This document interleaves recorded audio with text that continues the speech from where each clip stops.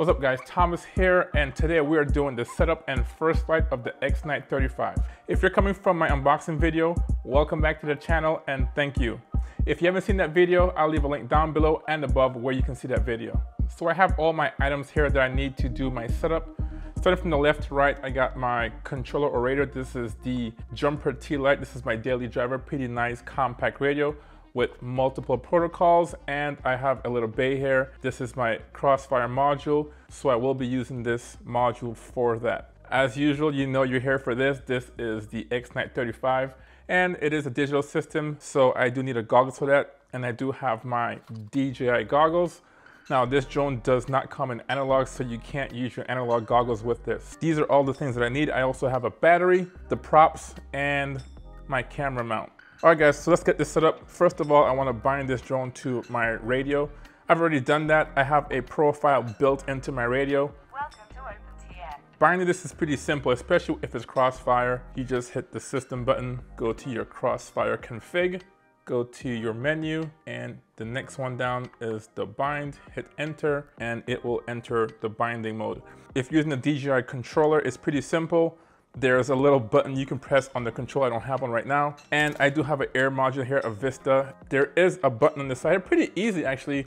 And in this case, this drone here doesn't require a pin. You press that and that will bind to both your goggles and your controller. Talking about that, I did also bind the controller. I will leave a link. I have made a video on doing that process. I will leave a link down below where you can find that if you haven't done that before.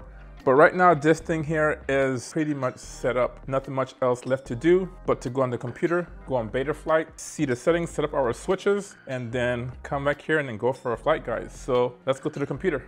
All right, guys, we're at the computer here. We have Betaflight pulled up here. I have all my accessories here. I have my drone, my controller, and my goggles. I probably don't need the goggles here because it's already bound to the actual Air Vista unit, but just in case, I have it here. I also have my fan. That's a really good practice. I want to keep this thing as cool as possible. All right, let's connect this to the computer here. Connect this, power my radio. Welcome to OpenTX. Here we go. Perfect. Let's go to here.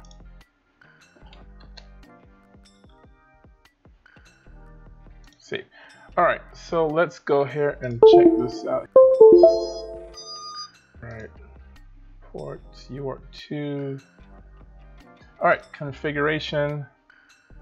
Props are out, so that's good to know that when I put the props on the drone here. It's Crossfire receiver, which is good.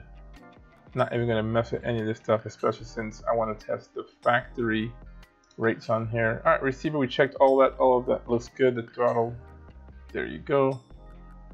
All right, wow, they have mostly everything here. Arm, angle, horizon, beeper, flip over. These are all the stuff that I usually assign. So let's see if they're configured properly. Let's go with the arm. The arm on arm is perfect. Now it's an angle mode, that's good. Middle should be horizon, and this should be air mode or acro mode. That's good. My beeper, flip over crash, is that what I wanted? And that's the beeper. The beeper works. Perfect. So let's save. OSD, this is where it's gonna be interesting. Go through this pretty quickly. Crosshairs, oh, it's already there, cool. We'll do that for now. NTSC, I think we're done here. Boom, that's the way I like it, clean as possible. Race band 2, 200. All right, that looks good. Let's save this. So this is done, guys. All right. If I power my goggles up, everything should be visible there. Just take a look at this. Image is there. Can I arm this?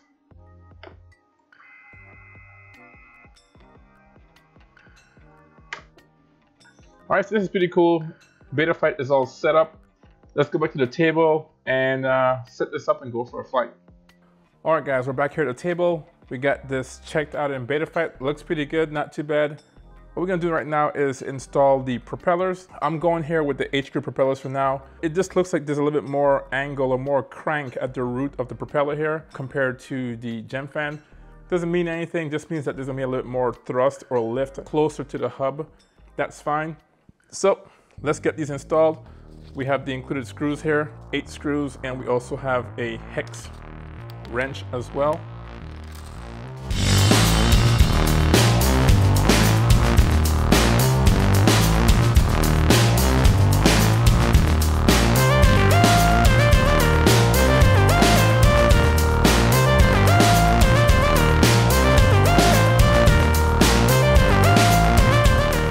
Okay, we have the props installed. It looks really nice now, really nice. The last thing we're gonna do here is install the camera mount.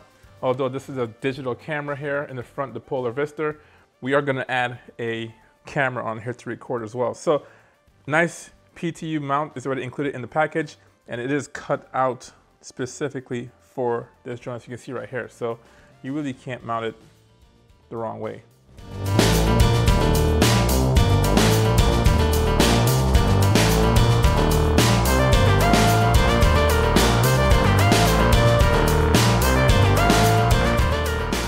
So we have the props on, we have the camera mount on here. We're gonna install this camera right here. This is the Firefly X-Lite. I did a review on this one here. This is a pretty awesome camera for the price. I'll leave a link where you can find this and yeah, decide for yourself if this is an option for you. So let's mount this now. This is a pretty cool camera. It has a mount in here, one for a traditional GoPro mount at the bottom, and then upside down you have a mount here for these smaller drones here. So let's just line this up.